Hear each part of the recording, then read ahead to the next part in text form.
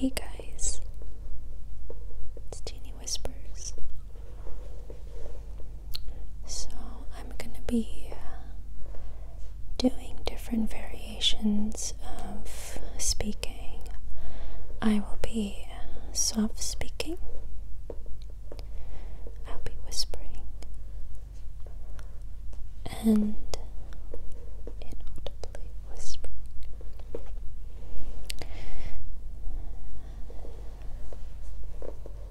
Hope you guys enjoy.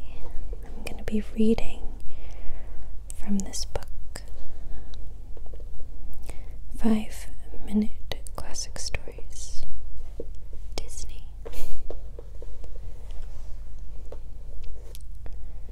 Sorry about my nails, by the way, if I didn't mention that. Okay, let's get started. So, a lot of my family members have been having babies lately, and a common theme for baby showers these days is buying children's books rather than cards and making like a personal note. And I bought a book for my cousin, but I saw this book and instead I wanted it for myself. Is that selfish? I just thought it'd be a great video. Okay, so the first story is The Lion King. Disney, The Lion King, A Prince's Day. It was early morning at Pride Rock. Simba and Nala couldn't wait to go out and play.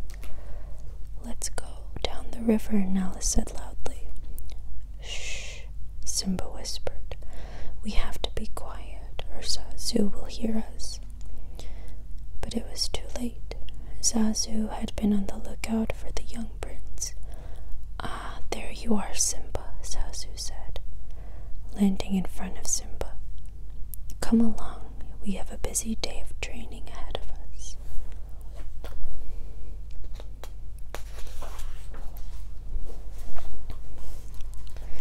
"But Nala and I were about to go down to the river," Simba complained.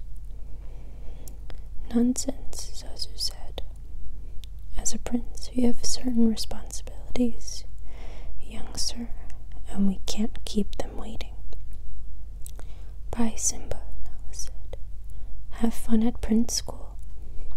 Maybe we can go to the river tomorrow." "Not if Zazu has anything to say about it," Simba grumbled, watching as Nala bounded away.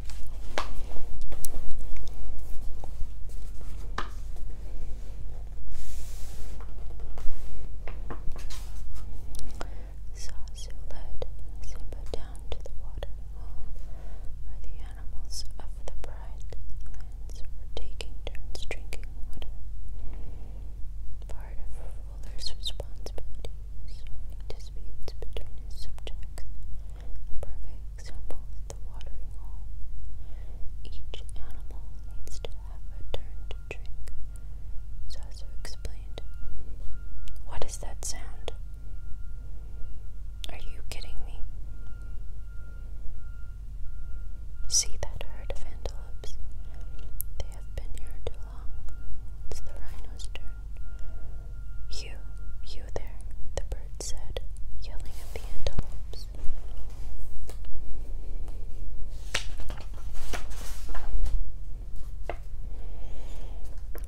Simba listened for what felt like hours as Zazu talked on and on to the antelopes. Finally, the lion cub saw a chance to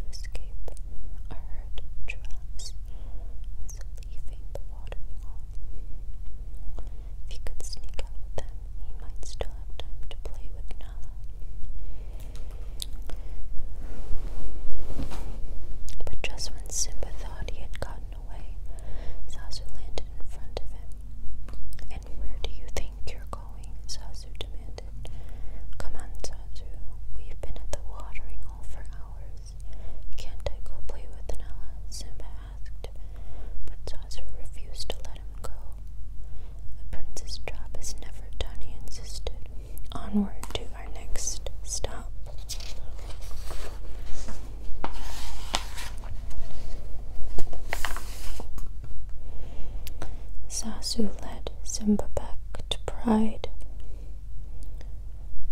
where Mufasa was listening to his subjects' concerns. A king must listen to all the other animals, as Zazu explained. You can learn a lot from your father.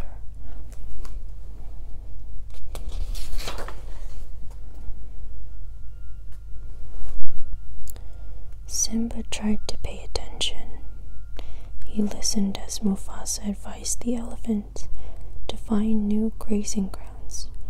He listened as the zebras worried about the upcoming rainy season. But soon the lion cub was just as bored as he had been at the watering hole. He started to sleep.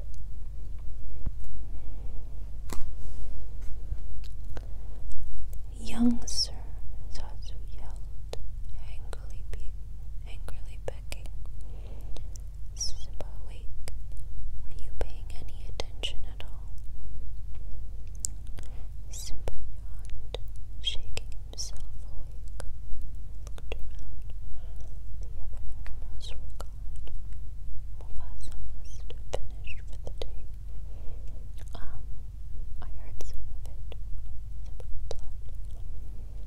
Frustrated, Sambo flew up in the air. "Come along, Simba. We aren't finished yet," Zazu said.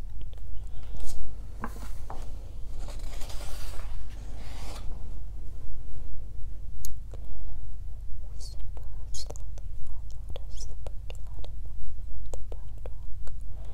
Soon they were walking past the river where Simba and Nala planned to play that day. Simba looked for his friend, but he didn't see her. Suddenly, Simba heard a yell. "Did you hear that, Zazu?" he asked. "Hear what, Simba?" Zazu said. There was another yell. "That," Simba said, running toward the river. Zazu followed after him. It was Nala. She had fallen into the fast-moving river and couldn't get out. "Hurry, go get my father," Simba ordered Zazu. The bird flew away in search of Mufasa, but Simba knew there wasn't time to wait. Nala needed him now.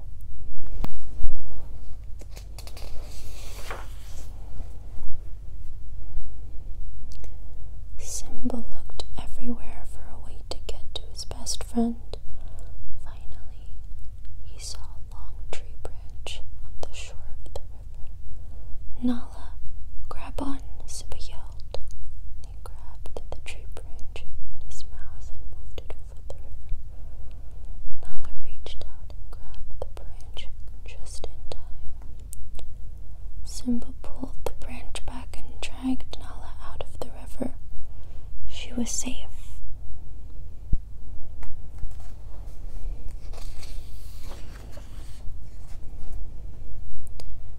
"Simba, Simba," Mufasa called, running to the river.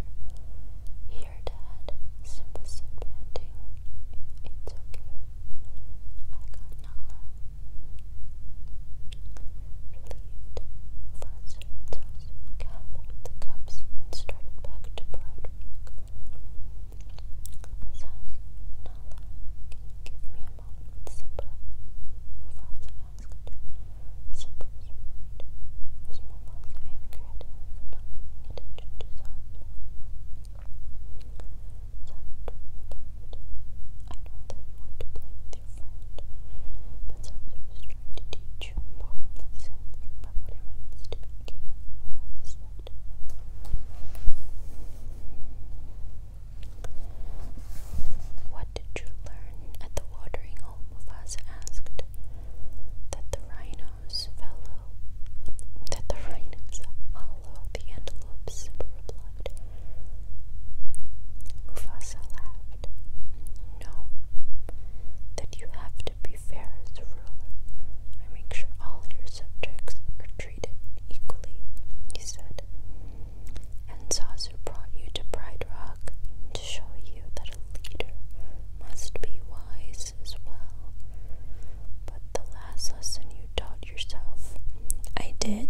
Simba said.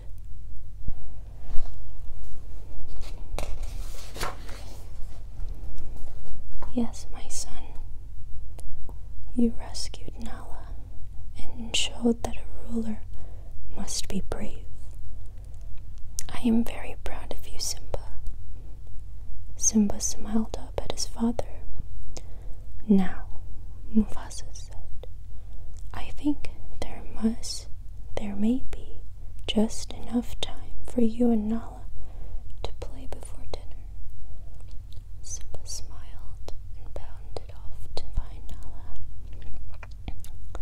He'll make a good king someday, sir, Zazu said, landing on Mufasa's shoulder. Mufasa smiled. Yes, he will.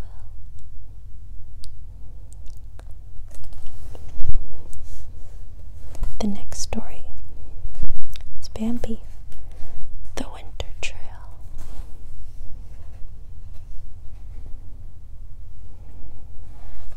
But maybe I'll leave it off for now at this story.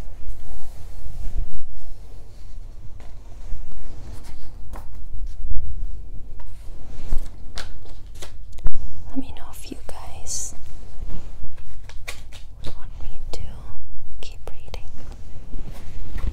I'm definitely going to, but your feedback would be awesome. So we just read The Lion King, Princess Bay. Next is Bambi, the Winter Trail. Lady and the Tramp, barking up the right tree. The Jungle Book, It Takes Two.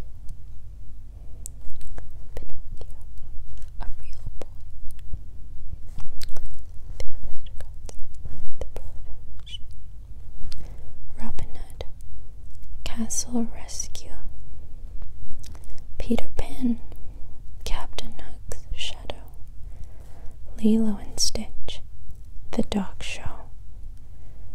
101 Dalmatians, Detective Lucky. Dumbo, Dumbo's Snowy Day. Alice in Wonderland, A Snack for the Queen.